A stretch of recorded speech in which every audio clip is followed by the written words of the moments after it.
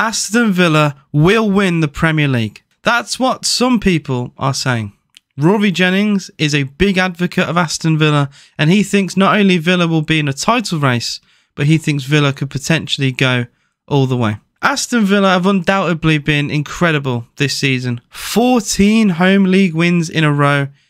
It's almost unheard of. For a team like Aston Villa, we're not considered Big Six, but we've been incredible. I know some of that form from home goes into last season, but it is an incredible testament to how well Unai Emery has done at Aston Villa. As you can see on screen, Aston Villa have played 15 games this season. We've won 10, drew 2 and lost 3. We have the best home form in the league. I mean, we've won every single game. Like I said, we've won 14 in a row. That's 7 from last season, 7 from this season. The only side to replicate that so far this season is Liverpool, who've won 7 in a row, just like we have, including beating Aston Villa. Away from home, it does, however, get a little bit rocky. Aston Villa have lost as many as we've won. And that is a problem. One of the big losses for me this season, away at Nottingham Forest, their form is not great. In fact, if we go and have a look at their form, you can see there they beat Villa and have lost every game since, including a 5-0 hammering to Fulham.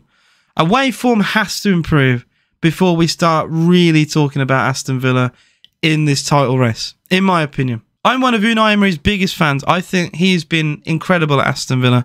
You know, there's a reason why when he took over, Villa was 17th in the league and he propelled us up the league. There's a reason why people talk about him. I'd even go as far to say Unai Emery is the 3rd best manager in the league, only behind Pep Guardiola and Jurgen Klopp. Those are the only 2 managers that I think are above Unai Emery in terms of quality.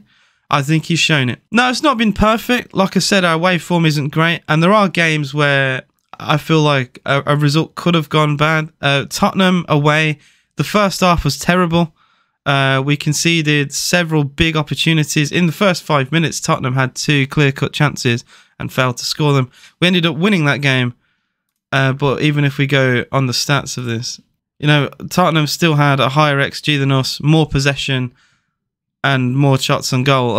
It was a fairly dominant performance from Spurs, but without the finish. You could even go as far back as Chelsea away. Up until the red card in the 58th minute with Gusto, the game was very even. In fact, if anything, Chelsea was starting to dominate. The red card changed the game. Aston Villa went on to win it. Now, it's very easy to pick on results. You probably do this with every team in the league. And it works the other way. The Bournemouth game, I think we were robbed. Semenyo got a yellow card in the 17th minute. And in the 22nd minute, he should have got a second yellow for a very obvious pullback on Leon Bailey, which wasn't seen by the referee. One of the most baffling decisions I have ever seen. And then the goal that was ruled out for offside by VAR, the angle they gave was pretty ridiculous. It's almost impossible to tell if a ball is out of play. It's surely almost impossible to tell if certain players are offside. It looked very close.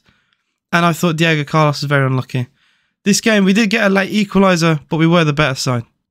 It must be said, Aston Villa absolutely battered Man City. The scoreline doesn't do this game any justice. We dominated Man City on virtually every stat you could possibly think of. Man City didn't have a corner for the first time since 2015. Man City had 2 shots, both on target, but the lowest in Pep Guardiola's Man City career, and faced the most in 22.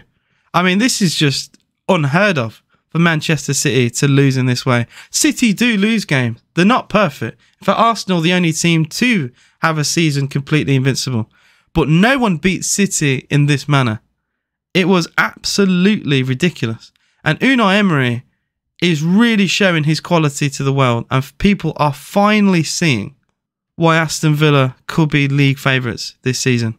This is the game of the season for Aston Villa. Arsenal at home. The last team to beat Aston Villa at Villa Park was Arsenal. And it was a very harsh way to lose. I think Emi Martinez scored an own goal. If Aston Villa can beat Arsenal, we will be just a point behind them in the league. Keep doubting Aston Villa. Thank you all for watching. I'd love to know what you guys think in the comments. Do you think Aston Villa could go all the way? Do you think we'll fall off? The Conference League does seem to have a say. Some of our results do drop off after those midweek games. Will Aston Villa hang on? We are 15 games into a 38-game season. There is still a long way to go. Teams like Girona are doing incredibly well in the Liga. Bayer Leverkusen in Germany. This is what people want.